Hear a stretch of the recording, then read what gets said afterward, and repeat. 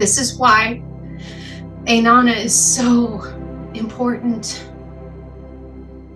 because it changes how you feel on the inside, and how you feel on the inside is what you project on the outside.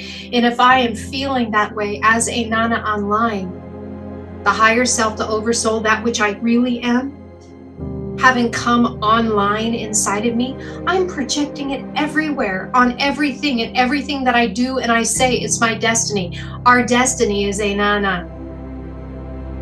So my words, my actions, and my deeds are Anana. There isn't anything that isn't Anana.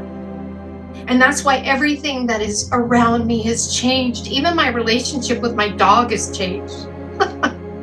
She used to be really combative, and it was like I was able to tap into her language, or rather she was able to tap into my mind, because we are actually one. And I began to be able to communicate to her differently, and she behaves differently now because I'm different. Because everything is pure, and everything is lovely, and everything is from that pillar of light that I am Anana, that you are. And it is my authentic self that shows up every day, that is giving off a frequency 4,000 times greater than love. And we thought love was the greatest thing.